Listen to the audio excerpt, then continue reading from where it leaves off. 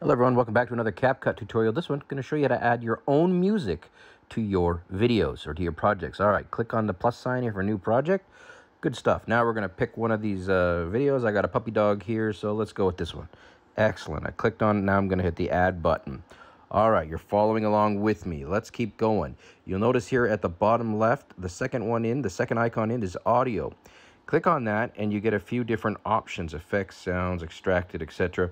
What we're looking for is the sounds button, but what not everybody realizes is we can actually bring in our own music. And the way to do that is to click on this second icon that looks like a folder.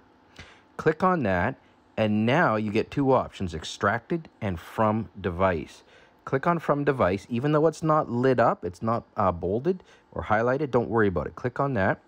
And then it's going to open up your music library. Now, I don't have any, I have mostly lectures on my phone here, but I got a bike horn just to show you an example. So I'm going to hit this top one, hit the plus button to that. And now this is a song, or in this case, a sound effect that's on my phone. Let's hit the play button. Hey, hey, hey, there you go. That's a sound.